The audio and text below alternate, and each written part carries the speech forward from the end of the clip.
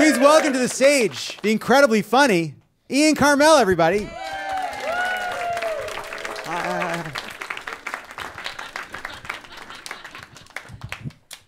Hello, everybody. How are you doing tonight? Make some noise.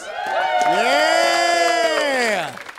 My name's Ian Karmel, and my pronouns are kiss my ass. Good joke. It's a good joke. It's a solid joke, because it's true. You know what I mean? And then that's the kernel of great comedy.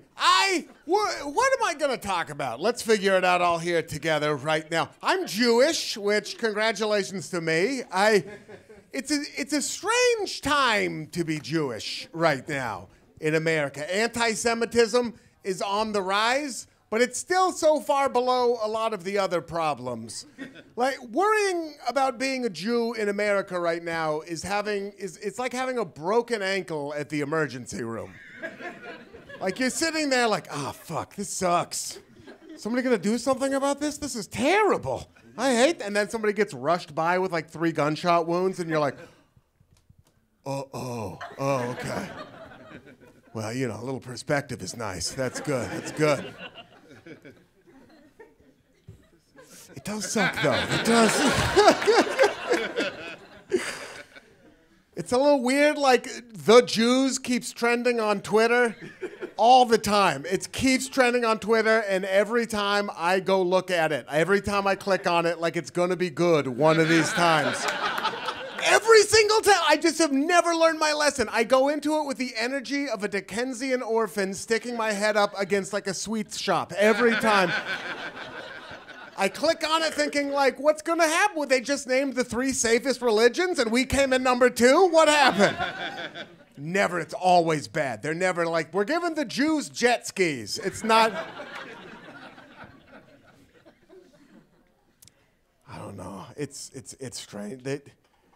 I'm a 38-year-old white man, so the Kanye West hating Jews thing absolutely devastated me. I took it really hard when Kanye decided he hated Jews. It was maybe the worst thing that's happened to me in the last 5 years. I spent a lot of my time and energy defending that man to everyone around me all the way up until the Jew thing. Like, all the way. When he ran on stage and took Taylor Swift's award, I was like, well, that's not how I would have done it, but Beyonce did. Beyonce did have a better video. Everything. Every action. I defended all. My mother was like, I don't like that Kanye West. And I'm like, you're a fucking idiot. Listen to this song he wrote about his mom. I did that to my mother. So now she's like at the hospital telling the other nurses, you know who's nice is Kanye West. I did it to myself. Kanye, I defended him when he put out a song where his opening lyrics were, if I just fuck this model and she just bleached her asshole and I get bleach on my t-shirt, I'm going to feel like an asshole. Those were the opening lyrics. And when I heard that, I was like, Kanye, you've done it again. You've done it again. Nobody's done that before. Nobody's rhymed asshole with asshole. Most people rhyme a word with a different word that sounds the same, but not you, my friend, because you're an innovator. Shakespeare never did it. Robert Frost, 2 roads diverge in the woods, and both of them sucked. Get the fuck out of here.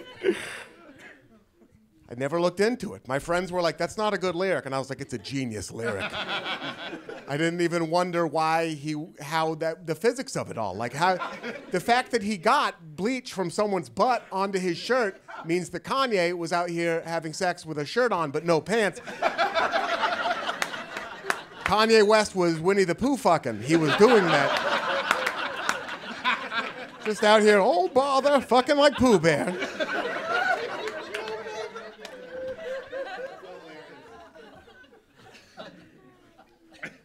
Even the Trump stuff. Even when he came out like supporting Trump, I was like, well, he's probably wrong, but I'm take another look at the policy, I guess. And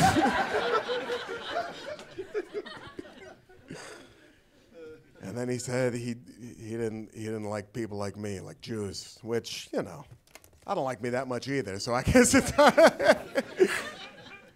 That was devastating for me.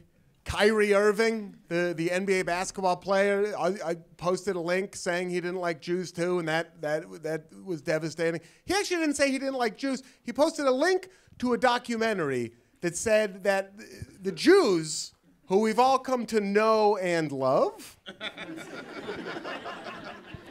aren't the actual Jews, and that we've just been pretending to be Jews as a scheme. And I have to say, as far as schemes go, there have been better schemes. There have been a lot of opportunities for us to say, the jig is up. We were just joking. You think like maybe the fourth time we got kicked out of Poland, we would have said, psych, we're not really Jews. Poland! They kicked us out of Poland like 4 times. Poland? Poland said they didn't want to hang out with us? Fucking Poland? Not France, not Switzerland. Poland was like, get out of here. What the fuck is going on in Poland that we can't hang out?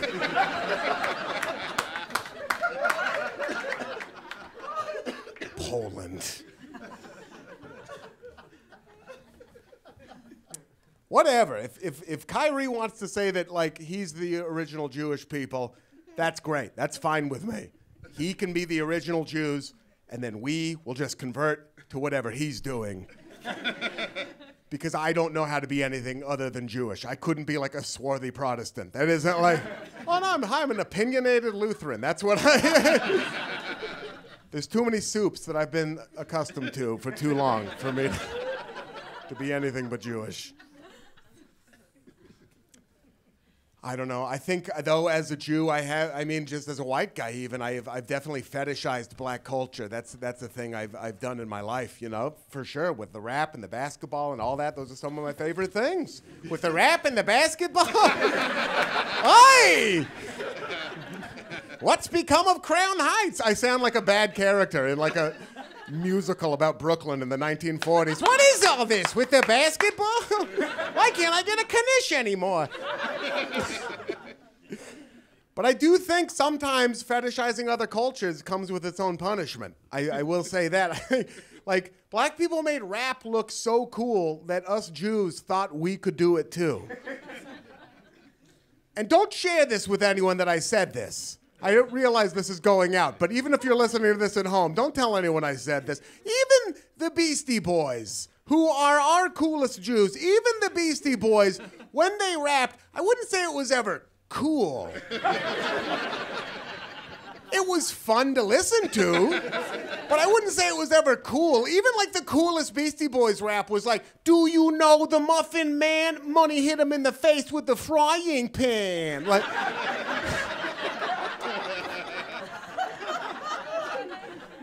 That's our coolest Jew. It's tricky. I don't know. I mean, I think every generation has said this, but I don't know if we're going to be able to keep co-opting cool culture like that. I don't like.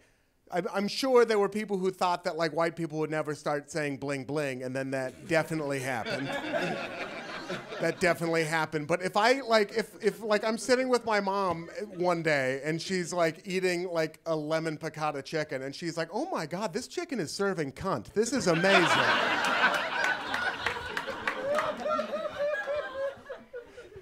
I'm gonna have to put a stop to that.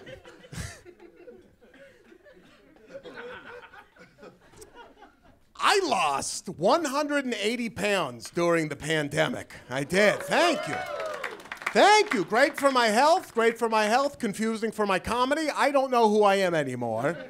I used to come up here and say, ham sandwich, and I would get a standing ovation. It's weird because I don't feel different. I don't feel like a different person, but like I guess I look a little bit different, but I don't even think I look that different. Like when I was bigger, I used to look like I owned a deli, and now I look like I own a worse deli.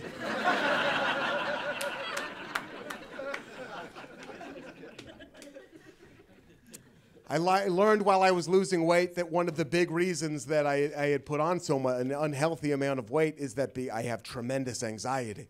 I'm a very anxious person, and I never thought of myself as an anxious person, but when I was anxious, and I treated it by eating and drinking alcohol and just filling my body with as much as I could so I didn't feel things.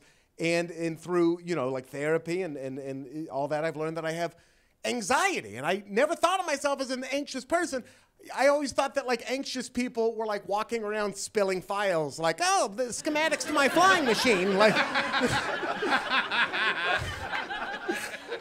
that's not me. I'm not anxious people are chihuahuas. I'm a big dog. It said it on most of my shirts. I know I'm a big dog. But I'm an anxious person. And one of the ways I've learned to deal with that is through meditation. I meditate every single day.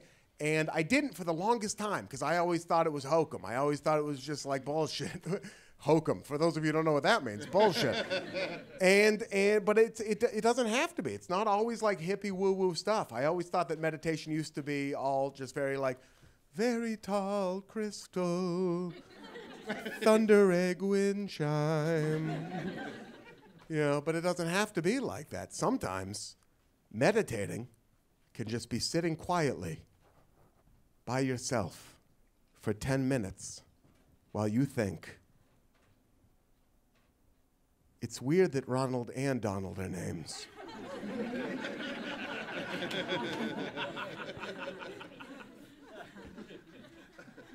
Surely one of those would be enough. And what happened when the first group met the other? Probably a bunch of Ronalds hanging out. How you doing, Ronald? Not bad. How are you? Oh, it's always a good day when you're a Ronald. You said it, friend. Hey, who's that guy walking up the street? And that guy gets there and he's like, hello there. My name's Donald. And they're like, what? I'm sorry, did you say your name's Ronald? No, I didn't. I said my name's Donald. What the fuck? Why? Your name's... Why would you be named Donald when there's people are Ronald? We're already Ronalds, and you're a Donald? That is such a fucking Ronald thing to say. Huh? Then there's Ronald McDonald. He's a clown. That's a clown's name? Ronald McDonald? That's weird for a clown to have a person name. All the other clowns have clown names. They're like Bozo, Puddles, Pennywise. Those are clown names. And then this guy's out here with like it's a silly person name, Ronald McDonald. It rhymes, but still, it's a person name, Ronald McDonald. What is that, the Obi Trice clowns out here? Also, he's hanging out with the Hamburglar? Those guys hang out. Ronald McDonald and the Hamburglar hang out. They're like spending time together, but the Hamburglar is stealing hamburgers. So he's selling hamburgers, and the hamburger steals the hamburgers, but they're friends, so they like have a relationship. So what's going on? You know what I think is going on here is the Hamburglar is stealing hamburgers, selling them back to Ronald McDonald, who's then selling us back the hamburgers he sold to us already. He's selling them twice. That's what's going on here. Also, Grimace, nobody's checking in on Grimace. He clearly has a health issue, and nobody's having a conversation with him. What's the basis of this friendship? Certainly not honesty. I'll say that right now. Grimace needs to be in a fucking hospital, all right? He's purple. He's giant. Something's wrong, okay? That's all I'm saying. And then 10 minutes have gone by, and you've meditated.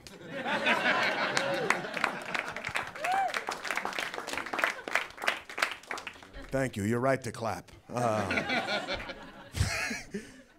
You should, after that long, incoherent, rambling session, do the same thing you do after someone plays a magnificent cello solo. Listen, you guys have been wonderful. I've been Ian Karmel. Thank you so much for your time. I really appreciate it. Ian Karmel, everybody. That was great. That was great. That was great. Ian Karmel.